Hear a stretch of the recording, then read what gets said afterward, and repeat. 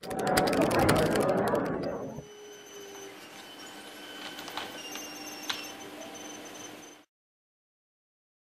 is going on, guys? Welcome to the next part of our Keltner Channels tutorial mini-series within our Python mathematics and finance indicators. Last video I was telling you all about the Keltner channel. In this one we're actually going to go ahead and program it into Python.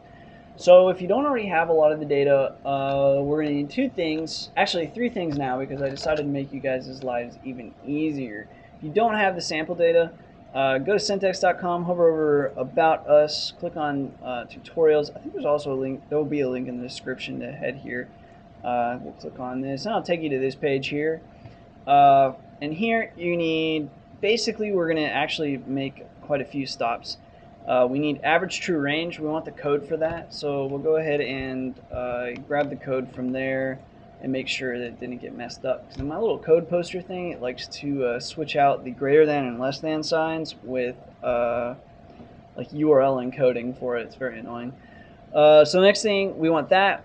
We want to get the starting code for our calculation videos, and then also you're going to want your sample data, and then we'll eventually get the other code. But the first thing, we've got average true range here, and we want to pull the sample code, which is here. Let me make sure. Yeah, see, like we have the less than, or let me fix that right now. All right, let's try again. And yes, okay, so I fixed them now. So the first thing we'll want to do is, actually, we won't even need that other thing since it's right here. So what we can do is just copy and paste this entire code for ATR, because we need ATR. So we're going to make a few changes to this code.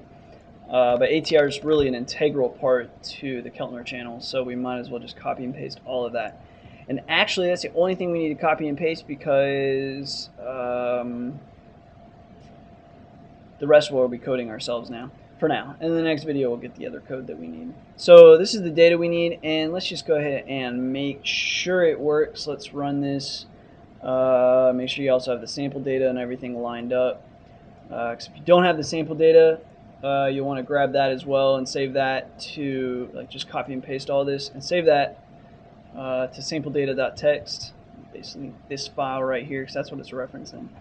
Okay, so we got TR working now. So now we actually want to work on the calculation of, well, first we should kind of fix ATR, because I don't really like the way it's looking at the moment. Maybe we'll actually replace the current example of ATR with this one. So we want to have like one big grand ATR function first of all, and also let's move exponential moving average to the top here.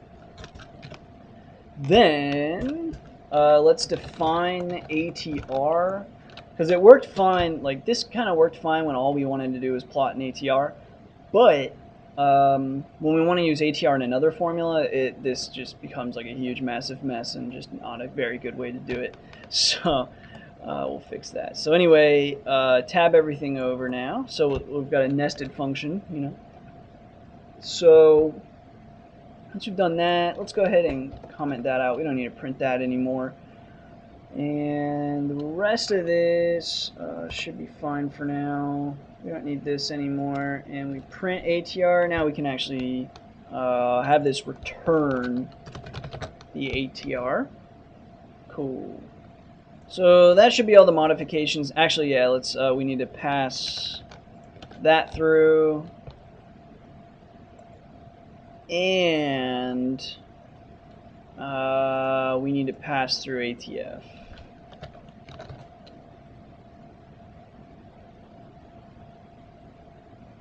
And that should be it. Okay, because the regular time frame is just for exponential moving average. So that's good. Okay, we'll find out soon enough if we're massively screwing up. So now what we're going to do is we're going to define Kelt to create these Keltner channels. And Kelt is only going to need two things, TF and ATF. ATF just stands for another time frame. So that's what that's all about. Let me make some space. Okay, so now we're going to have, this function is going to return 3 lines basically. So the first line will be UL for upper line, the second line will be ML for middle line, the third line will be LL for lower line.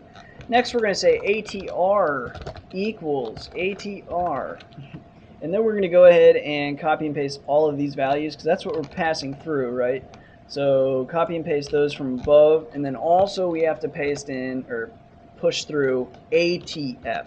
ATF applies to our ATR.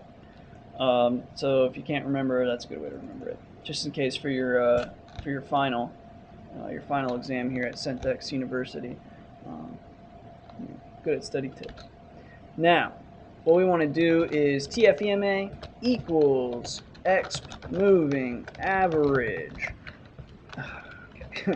And the prices we want to use, close prices, and the time frame is TF. Next, we're going to say TFEMA. It's one digit too long because it's not going to match our exponential moving average, so or our date rather. Anyway, TFEMA really needs to be 1 colon. So TFEMA equals TFEMA 1 colon, all set. Next, x equals 0. Next, wow x is less than the length of TFEMA. What in the heck do we want to do? Well, we're going to say current upper line equals TFEMA x plus, and if you recall, it was 2 times ATR x. Now, I'm just going to copy and paste this and make the necessary modifications. So, paste. This will be a minus down here. This won't even exist here. Current middle line, current lower line. Awesome. And in fact, I'll do y'all another solid. I forgot to zoom in when I started actually typing stuff. So we'll do that now. And if you feel like you're behind or something, pause it here, and this is a good little frame to catch up. Next, what we want to do is ul.append cur.ul. Then we're going to say ml.append